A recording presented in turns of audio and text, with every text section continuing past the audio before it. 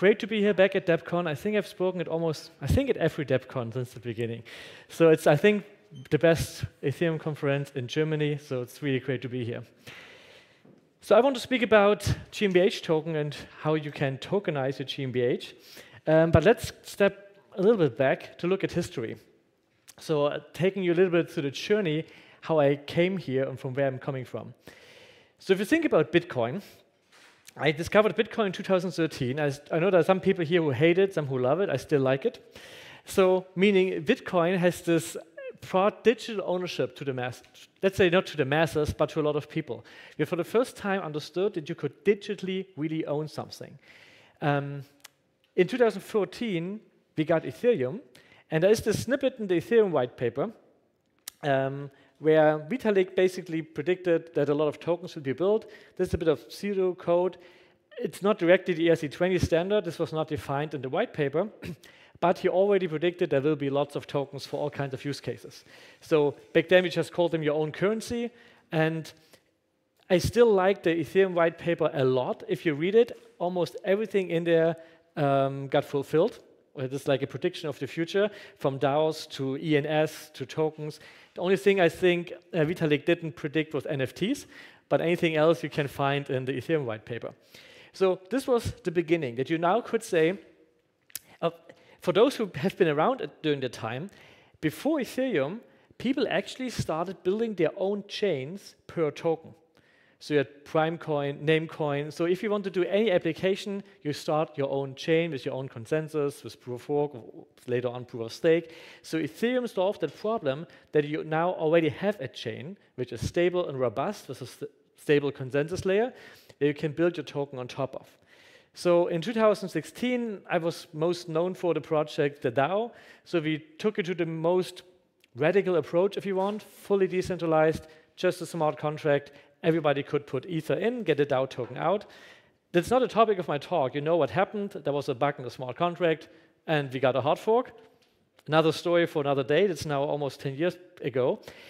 But what we learned from that, except of course, smart contract security, is that the fundraising mechanism, using a token to fundraise, worked like a charm. And what happened after that? After that, we had this ICO bubble. You see this little dot here in 2016, this 160 million. But what happened afterwards was billions of dollars were raised using tokens. Many of those projects were scams, bad projects. Some of them were good. Again, another discussion is how good or bad ICOs were. But still, the fundraising mechanism of letting people buy your token, they can see the market cap on Etherscan. It's all completely transparent. It's all digital. So you don't need a notary or anybody like that. And they can see exactly to what terms the token is technically tradable if there's a market. So those aspects of the ICOs and DAO times was really great. Yeah.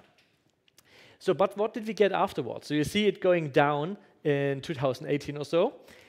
Well, SEC came, BaFin came, and others saying most of the tokens are most likely securities. And I'm not a lawyer, I don't want to speak to this point directly, but what happened to most of those projects, or what was the legal setup? Not all, again, many are different, but most of them, did you choose a non-profit foundation in Switzerland? And the reasons for those is that you do not want to have two cap tables.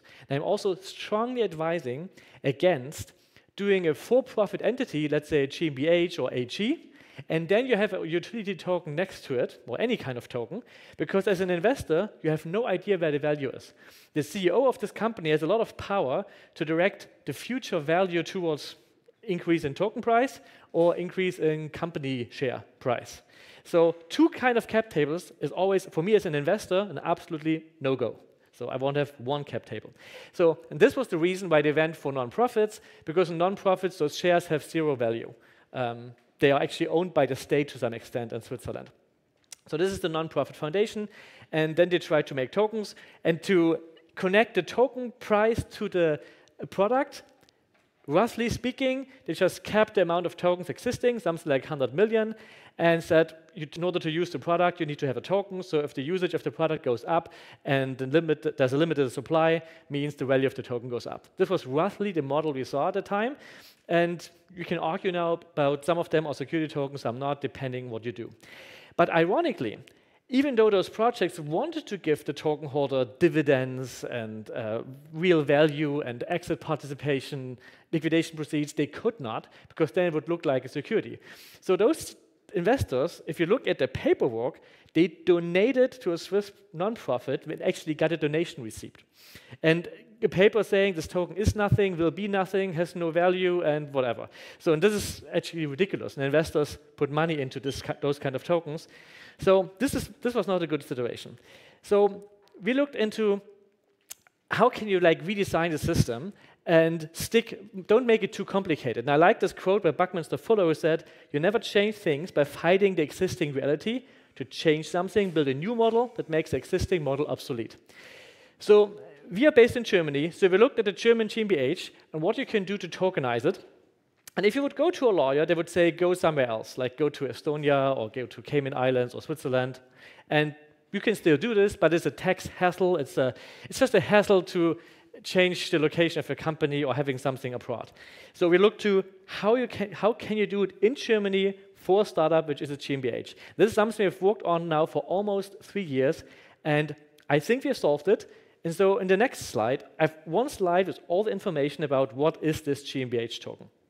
So it's a little bit dense, but if you understood this slide, I've got most of the information what I wanted to convey today.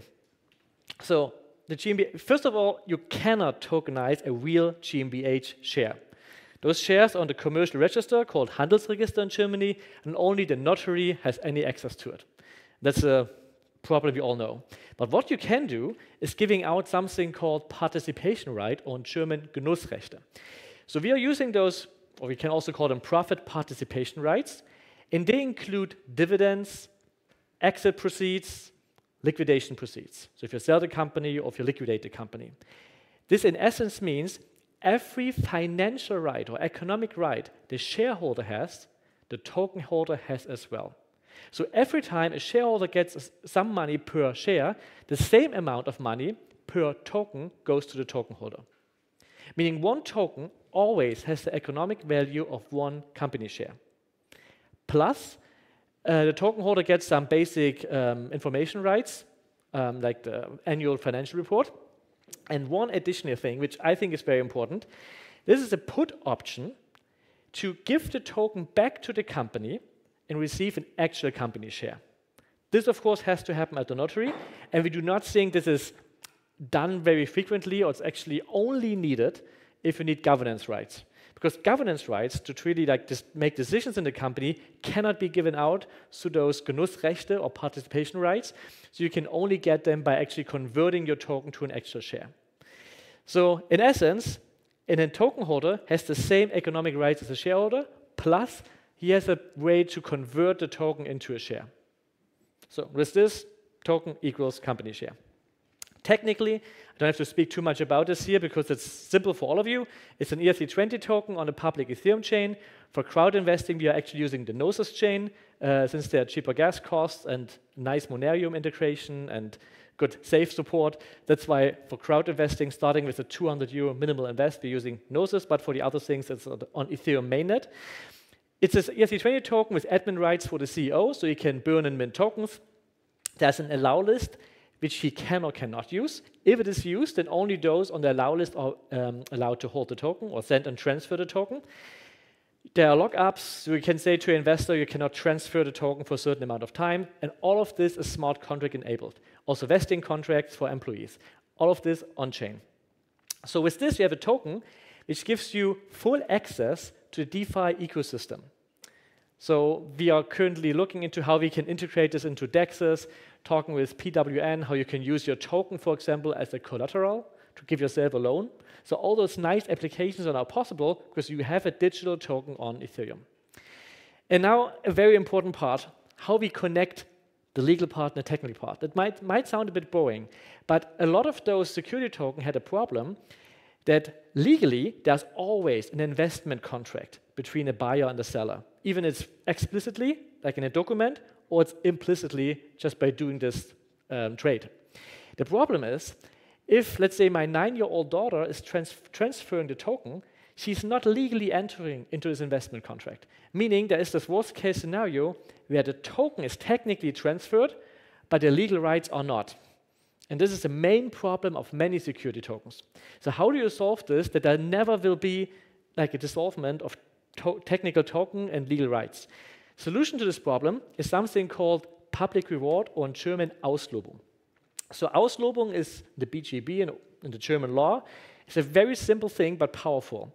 It says you can publicly announce that you are rewarding a certain action. So for example, if you find my physical wallet, I give you 1,000 euro. If you solve this mathematical puzzle, I give you 1 million euros. The nice thing about this is it's a one-sided contract. I'm making the statement, I'm signing this, I'm saying this. It's legally binding even though you didn't sign. But if you fulfill the requirement, you can take me to court if I don't give you the reward. And we're using this mechanism that the GmbH is publicly announcing that it will reward the action of holding the token with dividends, the action of sending the token back to the GmbH with the put option. So you get those legal rights based on an action you can only do if you hold the token. And the action itself is trivial. You just push a button on your web app. So with this, it doesn't matter how you got the token. If it went through a DeFi exchange or whatever, if you have the token, you can always claim your rights based on this public reward or Auslobung. And you don't have to prove there's a valid chain of investment contracts. Because if this token gets traded, you have hundreds of owners. Legally, you would have to check if all of them legally entered into the investment contract, that they're all correct, which is practically impossible. But now with this public reward or Auslobung, you do not need this. So, and this is a very, very strong connection. We have worked a lot to figure this all out. So but the end result is you now have an ERC20 token on Ethereum, which is representing economically a company share, and it's always linked. So what can you now do with this? Well, first, it allows for something I like to call continuous fundraising. We often think about pre-seed, seed, Series A, B, C, D, because it's just such a hassle to raise around. But here you can continuously invite someone to invest. You just send out a link. Here you can invest 100K at a 10 million valuation. Here's your link. And you can individually close the deal. And then you can go to the next, to the next, and to the next. And we have now closed over 100 private investments on our platform. We have one power user, he closed over 30, we have closed over 20. So it's super simple over the span of a year just to continuously fundraise at your terms. It's technically tradable. You don't need any notary. It's an ERC20 token, and you can just use your Ethereum wallet, hold the token, and give it to someone else, and they pay you. It's what I like to call programmable equity. Ether, we like to call programmable money, and this is programmable equity. So you can do if this, then that, meaning you can reward your community. If they log into if they use your application, you can reward them with tokens, with 0.001 point tokens, something like that. So meaning you have now a very, very powerful tool for incentivizing your users. And you have one asset for all stakeholders. Currently in a GmbH, you often have the actual shareholder, let's say the founders. You have an employee who has a VSOP, then you have an investor who has a convertible loan. They are part of your company, they invested, but they have different assets, so they cannot trade. And with this, you have one token, similar like an HE has stock. Now you have for the GmbH, you bring the same advantages which a HE has into the GmbH. Okay, now getting into regulation, one slide. So when you make an offer, technically, you need a prospect. And there are a list of exceptions, and two of them, they are the most important ones. We are using them on our platform. First, if your offer is only directed towards less than 150 investors, you do not need a prospect. What we call the private offer. So business angels, family and friends, VCs, and so on. Meaning on our platform, you would just create, if there's some time, I might show you in the end, say those are the terms. This is the one the private offer is for. You're creating a link, sending the link to this investor, and he can then individually close this investment. So up to 150. If you want to do a public offer, and that's also one of the main achievements, what we like to call crowd investors, similar to an ICO in spirit, you can up to 8 million euros per year using something called a key information sheet, in German Basisinformationsblatt. And we are providing this with a broker license we have through a liability umbrella. So we are making sure it's compliant with German law. And on our platform, you can just raise publicly up to 8 million per year. This means you can have an Invest Now button on your website. So every time your users or those interested in your product are on your website and they like it, they click the Invest Now button, they see your current terms, they can just invest with a minimum of 200 euros. You can spread the word in social media, really shouting out, you can invest in my company. And this is legally compliant, up to 8 million per year. And this is really what we had with ICOs, just in a legally compliant way. Okay, now what are the applications? I already mentioned them, so to summarize them, you can do a private offer, meaning create an individual link for an investor with individual terms for up to 150 investors, with an expiration date, and continuously fundraise over a certain amount of time. You can do employee participation, which is tax optimized in Germany because the employees only pay income tax when you receive the token, and afterwards only about 25%, in German Abgeltungssteuer. So it's much, much better than those VSOP programs. VSOP, they always pay income tax. So tax-wise, the best way to have your employees participating in your company. And we have smart contracts for vesting and cliff, and everything happens on-chain. And we have legal template provided by our lawyers, so you don't have to pay lawyers for creating those legal docs. They are all on our platform as templates, and you can use them as they are. And of course, we do not do legal advice. You can still ask your lawyer if they are correct, but technically they have been prepared by our lawyers and we trust them. So, and then the last one, most importantly, crowd investing. So you can set a term such as price per token, max amount of tokens to be sold, and you can at any time just pause the fundraising if you have enough funds. If you still say, I need more, you can open it up again. If you urgently need money, you can decrease the price. If you have enough money, you could also increase the price. So you can change those parameters always with a 24-hour time window before to avoid any, or at least 1 hour time window before to avoid any MEV bots or other things. But you can always just change parameters and have a continuous public fundraise through Tokenize It. Okay, so that's it. Our vision or our mission, we enable everyone to become a co-owner of a company. So we started now with the GmbH. The product is completely live with all of the features I just explained. Everything is there today for you to use. The next is to go to other European countries. And my vision is to be something like a Web3-based AngelList for Europe, if you want. So meaning that all those legal entities we have in Europe, which are private, like the LLC, ÖÜ, SAL, in Germany, the GmbH, that we customize this setup for each of them and then allow for all of them in Europe to fundraise through tokens. And I think it's totally possible. We have proven it, that it's doable also from a legal point of view, in a compliant way, and you have this ERC20 token on Ethereum. So I have 1 minute and 40 seconds left.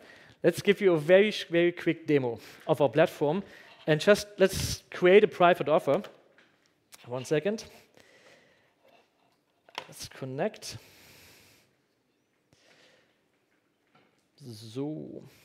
So you can connect on a platform with your wallet, but using Web3 Auth in the background, we can also create a multisig for you using your social logins. So for those Web2 users who have no idea what a wallet is, they can also connect with Google if they want to. So I'm showing this here in the background, but you can also use your MetaMask, hardware wallet, whatever. So I'm now logging in as a founder. For time reasons, I'm skipping the onboarding process. So I'm now already onboarded. I can now look at all the private offers, my employees, and the crowd investing, or I can create one of those, like a private offer vesting plan or crowd investing. So now let's just create a private offer for an investor. I can choose if he gets a range of tokens he can choose from, or if he gets a specific token amount he can buy. So let's give him the right to buy 100 tokens. I call them here Pied Piper coins, PPC. We are using stablecoins such as USC and USDC For crowd investing, we have integrated Monerium, so we're using EuroE there, which is a very, very nice user experience. They just do a SEPA transaction, we get a stablecoin, push them through our smart contracts, and we're done. All with SEPA instant in seconds. So it's a super nice user experience for the crowd investor. So all pieces are coming together right now. Like from Monerium, Gnosis Safe, also that we have regulation which works for us. We don't need to love the regulation, but we can comply. It's possible. So we have the specific amount, let's say 100 tokens. I'm choosing EuroC, for example. The price per token is my price per company share. So if I have, for example, 25,000 shares in the commercial register, this means now if I put 1,000 euro as price per token, I value my company at 25 million. So I continue. I'm giving a duration. Let's say this is valid for 1 month. I'm choosing, don't know, Andresen Horowitz. He can now, if I don't know him personally, I could require KYC, then he has to go through an ID Now check. But for private offer, you don't need to do this, because if you know them personally, it's fine. It's just a help function here. You can do a lockup. In that case, the tokens are locked up during the time period, for example, 1 year or 2 years, where they cannot transfer the token. I'm choosing to have it freely transferable. So then you see the fees in the end. We are charging a 2% fee on the cash amount, which is way cheaper than your lawyers, I promise. And so then you see the complete, you also see the company valuation here. It's very small, you cannot really see it. You cannot, you can see it, okay.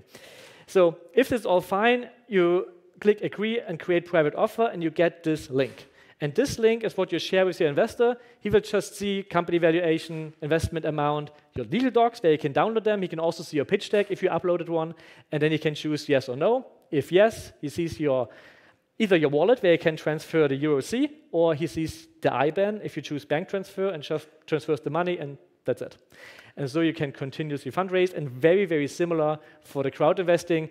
The only difference here is that we have to do a suitability check, some more AML stuff, but it's all happening back in the background. So that's it. We're very proud of this product. I hope you're using it. So thank you very much.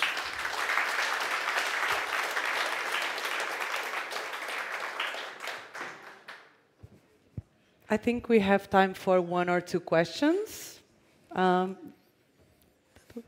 a mic. Thank you for the presentation. I have a question about the tax law perspective on this, because the dividends are usually withheld. In a normal dividend would be withheld with 26.375% in Germany. And with this dividend, for example, when you transfer, we also be withheld in the platform, and also, yeah.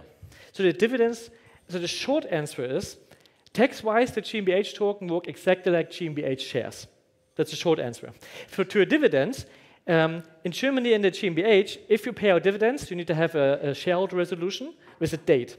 And what we do is, only if you hold the token at that date, you will get the dividends. So if you sell 1 day later, you are not selling the dividends with it. Basically, the token, if you hold the token at that date, we are doing a snapshot on-chain in the token contract. And then on the next day you are selling, then you will be eligible for dividends, and you can claim them later. And you're paying the same amount of tax as you would if there's a GmbH paying you out dividends as a shareholder, depending if you do it as an entity or a private person. Yeah, so ask your tax advisor, but it's essentially the same.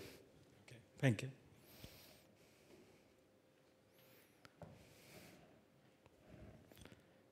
Yeah, he was the first. He can do it afterwards. No, let's go ahead. But just that we have 1 more question for him then.